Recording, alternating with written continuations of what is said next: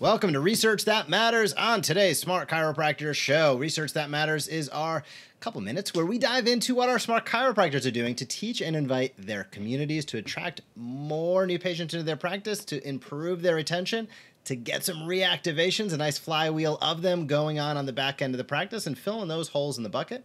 How we do that is by consistently putting out fantastic content. We think in terms of an annual calendar, monthly campaigns, weekly topics, and daily posts. And our monthly campaign for all our Smart Chiropractor members this month is all around headaches. And our weekly topic associated with that are the link between stress and headaches. This is a big topic. Why did we choose headaches? Well, it's one of the top 3 reasons people initially come into chiropractic practices. It is also one of those items that is quite often searched in and around your community. Right now, people are probably searching for solutions to headaches, and quite frankly, they should 99.9% of the time probably not be reaching for a bottle of medication. Well, how are they going to know to choose you? By the fantastic content that you put out, by teaching and inviting consistently. That's what we do on behalf of all our Smart Chiropractor members. Members that get the best results, take what we give them, amplify it through their own voice. That is the combination that works best. But let's talk a little bit about the link between stress and headaches. For our Smart Chiropractors, we put this into consumer talk. I like to take a few minutes each and every week and dive more into the physician level of what we discuss and what we're putting out there. So we know about 20% of individuals at any given time struggle with tension headaches. We also know tension headaches predominantly are cervicogenic in nature. Now, what are some of the triggers for that? We can look towards stress. So whether that's positional, biomechanical, or gravitational stress, how we're sitting at our desks, that matters.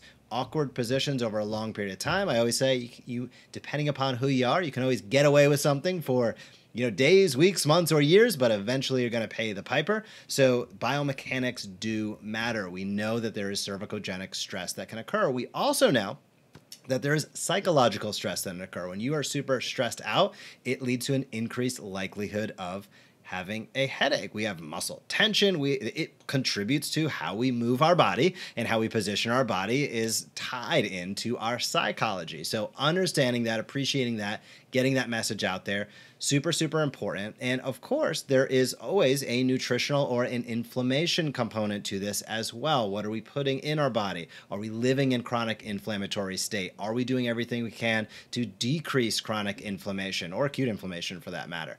These are important factors that many people don't think of. They just think, I have a headache.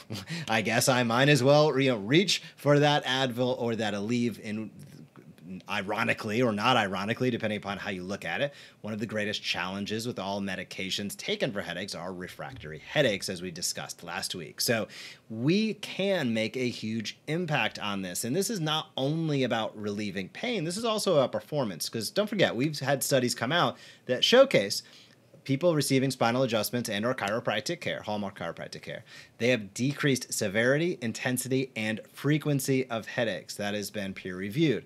And we also know that once they get to that point, the consistency of care from that point forward helps keep them in that same position, because quite often we know people do not dramatically change their habits overnight. Most people don't change their jobs as a result of what's going on. Should they or shouldn't they is a question for a different day, but most don't. So they go back to the same habits. If they go back to the same habits, they're going to come back with the same issue. So this is where, in my opinion, we have that continuity of care, tying back to our first segment, whether that's a membership offering, whether that's maintenance care, however you want to define that in your practice, for individuals that struggle and initially come in with headaches, ensuring that their biomechanics are as sound as possible, ensuring that they are motivated and inspired to get out there, move their body, exercise, ensuring that they have the information necessary for what they put into their body as the good stuff and not the bad stuff. And many people don't know the difference. We can see that all the time. What you know as a chiropractor is so far and above, because you've spent years, but we get this, what would you say, an echo chamber where we think everybody must know this stuff, and it's just not the case. So you don't need to go super high level. You can stay with the basics, but helping people know about what's pro-inflammatory, anti-inflammatory in their diet, critically important. And then, of course, while we are not psychiatrists or psychologists, helping people understand that the mental stress that they encounter each and every day may be contributing to those headaches that come on at 2 in the afternoon each and every day that they're in the office is an important eye-opener. even if you're not directly providing the care in that instance, it's very important that you open their eyes so that they can get the correct care. And regardless of whether it is generated, their headaches are generated by biomechanics, whether they're generated by nutritional issues, inflammatory issues, or whether they're generated by mental stress, in my opinion, we as chiropractors can make a huge impact, a huge benefit for those people. But if they don't know any of this, how are they supposed to pick up the phone and call you? So that is why we have all of our automated campaigns going on. We have social, we have emails going out so that people that, whether they're in your practice for other issues, know that this is something that's a core thing that you can take care of. Whether somebody has been in your practice in the past that wants to be proactive with their care in the future, they know they can give a call. And certainly anybody in your community who's never had exposure to chiropractic, you are planting your flag and saying, we are a place that can help in a conservative way, in a non-pharmacological way, in a safe and effective way. I don't think there's anything more important we can do as chiropractors. Jason? I completely agree. I've just summarized a couple of highlights that I got from what you said that I agree on. I want to make sure everybody, hits on. There's no lack of people with headaches in your community. I assure you that. There's no lack of people who are experiencing stress in your community. I assure you that too. But some of you still need more new patients. Now that's the part that doesn't make any sense. How could there be so many people with stress, so many people with headaches, and not enough people to fill up your practice to be as busy as you want to be? That equation doesn't add up.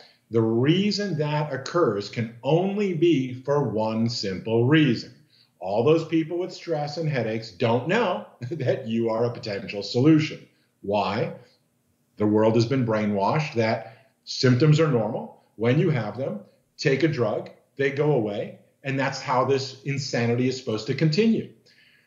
And because they do so much marketing, they meaning the pharmaceutical industry and doctors who are getting paid behind them to recommend these things, that's the way of the world right now. But of course, we know that's insanity. Literally, that's crazy. But if we don't speak up, if you don't speak up in your community, how are people ever going to know any different? It's obvious to most all of us that stress could and often causes headaches. It's not obvious to most people in your community, otherwise they'd be in your office already. So that's the benefit of the teach and invite consistently philosophy, and that's the benefit of the annual calendar, monthly campaigns, weekly topics, and daily posts, is so that it is super easy for you to share this information with those people in your community. Facebook, Instagram, YouTube, email, all of it. You've got to stay consistent teaching people the basics, not the advanced stuff. They can't understand the advanced stuff until they understand the basics. And it sounds so ridiculous to say over and over again, but when people come in and they say, I've got XYZ headaches, how long have they been going on? For a while. What have you been doing about them? I've been living on XYZ med. And you ask the obvious, ridiculous question, do you think your headaches are caused by a lack of medication in your body? Most pause and never thought of it that way before, but obviously that's what they're thinking.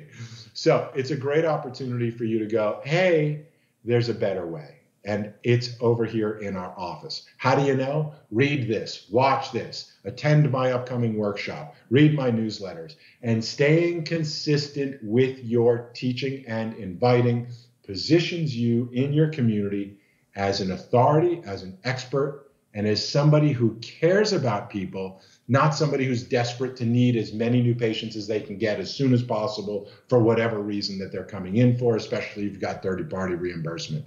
So, doctor means teacher. This is an opportunity for you to teach something that is extremely common with lots of people in your community. Use the tools if you want to make it easy. Do it on your own if you want to do it your way. That's fine. Either way, get it done. Make sure it happens. Great topic, and thanks for bringing it up, Jeff. My pleasure. And if you are listening and watching and love to learn more about how we help hundreds of chiropractors around the world reach millions of people, you can head over to thesmartchiropractor.com. Again, that is thesmartchiropractor.com. We'll be back next week talking about our next weekly topic within this monthly campaign. It is a good one. And if you'd love to get started, again, that is thesmartchiropractor.com. Thank you so much for watching this video on the Smart Chiropractor. To not miss a single thing that's clinically oriented, marketing oriented, or more, be sure to subscribe to our YouTube channel today.